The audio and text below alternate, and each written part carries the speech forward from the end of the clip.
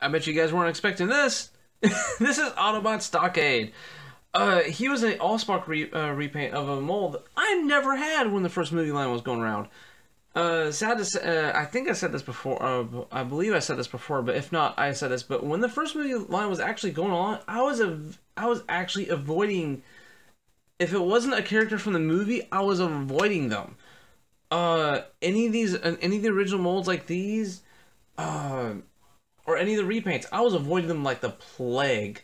And I very limited myself. Like, I got, at one point, I had every single character except for Megatron. I still don't have Megatron. God bless. But anyway, let's take a look at this guy. He's a red little truck. I actually wanted to wash him. He's actually a bit dusty. He kind of rolls okay.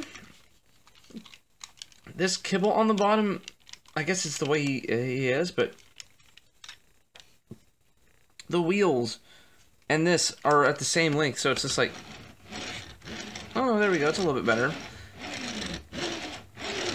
Now, of course, since he is meant to be he is meant to be one of the few drone / off characters. He does have a gimmick that we can actually look at, and his gimmick is actually, we take this nub and we just push it back, and what do we get? A pair of pliers. Not even a pair of pliers, a pair of wire cutters. Oh, beware the wire cutters. And you can actually use the little nub to make them go nom, but I don't know why you'd use the nub, because, okay, I have tiny hands. You know, and even I'm having a tough time with this. Why do I use the nub when I can easily just use one of the other, use one of the jaws just to do this? And I do like the little touch that when you do have it deployed, the tailgate is down, and then when you retract it, it's actually spring-loaded to go back up there, kind of seamlessly. I did not realize it did this until I accidentally just knocked it and it just pushed it out. That was actually really kind of cool. Spark Plug and Son salvage. Now I do like how they try to attempt to incorporate these vehicles in the movie in some way, without giving anything away. But the downside is, it says this is Spark Plug and Son. Okay, never mind. I'm thinking of Witwiki. But, so of course Spark Plug was the original name that Sam was supposed to have in the movie. Not supposed to have, but in the G1 cartoon, there's Spike and Sparkplug Witwiki. And this is a nice throwback. Anywho, let's get down to this nifty little transformation. First off, of course, we got to move the tripod again. And how do we start this off? First by just ripping this off. Boop. It is the actual weapon. Two little posts here, and then the little thing in the back will still deploy it. But what do we get inside? A nice detailed trunk. Like, no joke. Like, this, like, no joke. I was expecting this to be flat empty, but that, little yawn. But then to include, like, the wells and the actual, like, the inside like that, that's okay. You guys get props. So what's the first thing you do? Because, oh, this thing's a hoot. This thing is a real hoot. First, we start off by going underneath here and extending this giant brick of what's going to become the actual legs. But anyway, what have I been doing? What have I been doing? Resident Evil 7 has been eating my life. I swear to God. I swear that has not been what's been eating my time up, trying to make big reviews. I swear. Okay, possibly. I am a sucker for those games like that, for Resident Evil 7, pretty much all the Dead Spaces. Love them all to death. Playing Resident Evil 7 actually made me kind of nervous until basically I think it was till 2 hours in, my Dead Space instincts kicked in, and basically just like, okay, I know how to basically win at this game with my eyes shut now.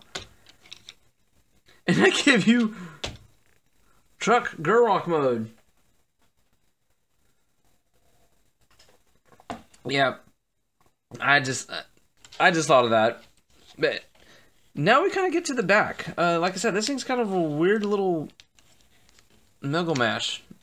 You have to lift up the bumper. The bumper is what's holding the rest of the trunk bed in.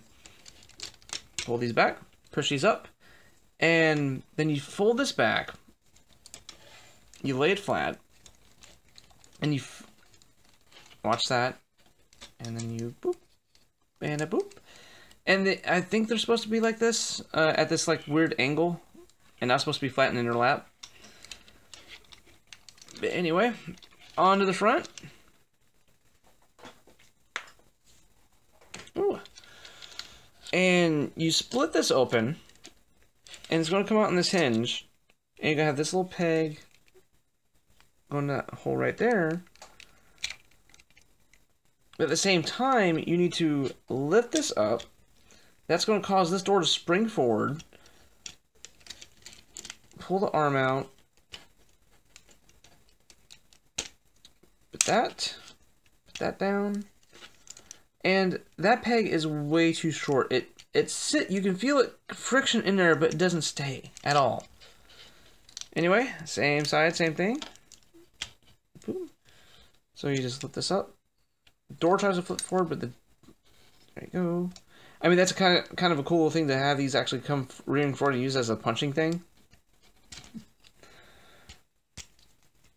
I don't know why he has guns on his hands like that right there. Take his pecs, push down the pecs, lift this up, and that's going to reveal the head. Rather nicely, actually. Fix the antennas. And there is, and I think Stockade, I think. Oh, the names of these non-main lines always escape me because I'm not used to dealing with them. And yeah, Stockade, I was right. Hey, how about that? As I whip out this giant, not this giant sheet, but it's 3 pages of all the figures that I'm keeping track with. Anyway, okay, so let's take a look at this guy, first of all. Let's take a look at his head. I kind of dig the head. They do end up using different kinds of sculpts. And of course he has clear plastic, and it's getting to this point now where if anything was clear plastic, it would be shattering right now. Because, you know, like I said, this toy is 10 years old. Think about that. Actually, think about that for a second. The 10-year-old who might have bought this toy back in 07 is now out of high school. Is in college. Possibly even already illegal to drink. Yeah, my age is showing hard. And my birthday's this month too, so yay! Happy belated birthday to me. Now see, he has the opposite end. He has the post, and the hole is actually in the body. But yet again, okay, actually, this one's actually behaving. This one's not. So okay, what about articulation? He does have a ball jointed shoulder, no bicep. He does have an elbow, but you cannot get his arm straight. He's permanently at this pose because of this flipping thing right here. It does not want to go fully back.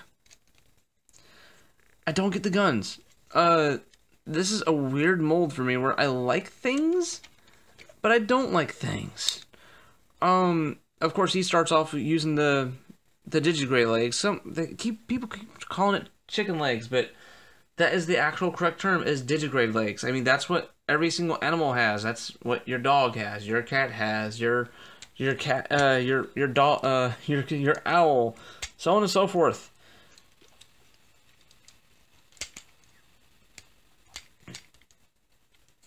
Yeah, they're supposed to be a little bit more like this. Let's give him a little bit, make him a little bit more taller. And for his legs, he does have a ball joint in his thigh. It does go back. Of course, his knee's going to have some great bending to it because of how the digigraded legs work. Now, and if you couldn't tell, he was part of the 2008 All Spark Power line, which um, which any figure released on Light was by mandatory to feature this Allspark light blue in their design somewhere. Let's see. Let's put him back so you can get a good idea. Like a good idea of how this guy actually looks like in frame fully. He's kind of a mess.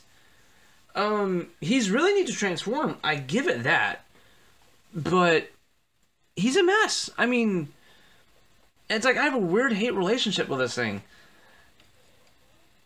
I really do. I mean, you can get him into some decent posing, but I'm so worried about all this right here. I'm so worried about all the kibble getting in the way. And it usually does, especially up here in the arms. Okay, no, it really doesn't. But, forward and sideward motions, you're fine. But the minute you want to go back, you hit into the doors. The guns keep catching on everything because you keep forgetting about them. I have no idea why the guns are there. Why make...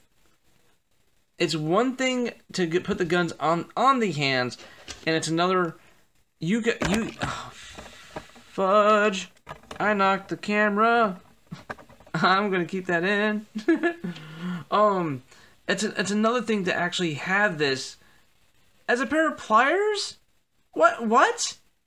It's another. Okay, this was a wasted potential right here. You guys could have made this so cool into maybe like it folds in half and the gun comes out or something, but no, it comes out and pulls out a pair of pliers. Was it supposed to somehow integrate into the real gear line later at the same time? Oh, and even worse, he can barely hold the thing in a natural way.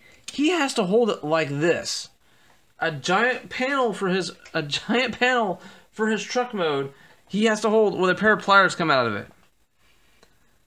I wish there was a way to store. I wish there was a better way to store this in robot mode because I would. Like I said, this figure. I like it, but I hate it at the same time. What are you buying this character? What are you buying what are you buying Stockade for? You buying it for the really good truck mode, the thinking out of the box transformation, but not for the actual robot mode. You go to robot mode just to turn it back into truck mode and then not leave like that. I bet you, because once I actually put him on the actual shelf, I'm not going to touch him again. If you're trying to get him, don't. Hey, we're going on a theme now. After a couple weeks of praising them, we're going on the rant rage right now. I put it like this: if you have a chance to pick him up by himself, you better pay cheap. You better go cheap on this guy. $5-10 maybe for this deluxe. For the lots, pick him up as part of a lot just to help flesh things out. But other than that, this guy's an easy pass. Overall, he's okay. But my personal recommendation is in a lot or dirt cheap. But overall, if people try to charge you like more than $12, pass on them. I really do.